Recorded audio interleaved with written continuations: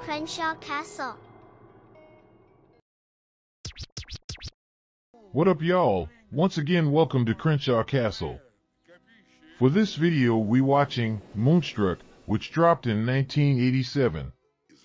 The film starred out 37-year-old Loretta Castorini, an Italian-American widow, work as a bookkeeper and live in Brooklyn Heights with she family, dad Cosmo, mom's Rose, and paternal granddad.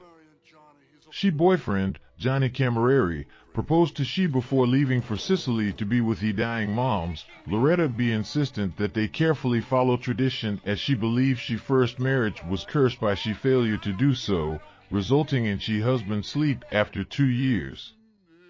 Johnny asks Loretta to invite his estranged younger brother Ronnie to the wedding. Loretta returned home and informed she parent the engagement. Cosmo disliked Johnny and be reluctant to pay for the real wedding that Loretta insists on, whilst Rose be pleased that Loretta like Johnny but don't love him. She believed that one can easily be hurt by a partner whom one loves. When Loretta go to see Ronnie at the bakery, he show that he have a wooden prosthetic hand and blame Johnny for he lost at a moment of inattention, after that he fiancé left him. Loretta insists that they discuss things in the house, where she cooks a meal and then tell him that she believe he be a wolf. Anyways, no ending spoilers.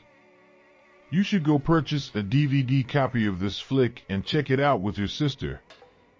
And you know we'll be back very soon with another episode of Crenshaw Castle. Peace.